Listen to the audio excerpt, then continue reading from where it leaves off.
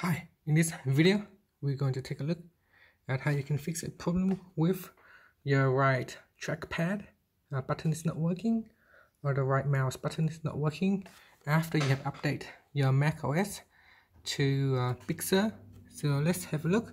So what you want to do first is go to the menu bar at the top, click on the Apple button, then click on System Preferences. In System Preferences, we're going to click on Trackpad, and then you want to click on Secondary Click, and then click on the drop down, and then make sure you choose Click in bottom right corner, so select that option.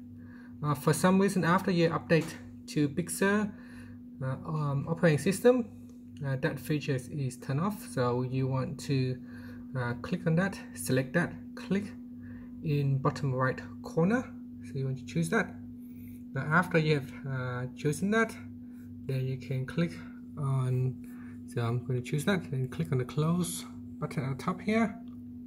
And so now when I right click on this one here, right click on the trackpad or on your mouse pad, on your mouse button, you can see there is a context menu appearing right here on the screen. So again, if I right click on the trackpad right there, it should work. And that's how you can enable or fix the issue with the right button on the trackpad is not working on your Mac computer or MacBook running Big Sur operating system. And that's it. Thank you for watching this video. Please subscribe to my channel for more videos.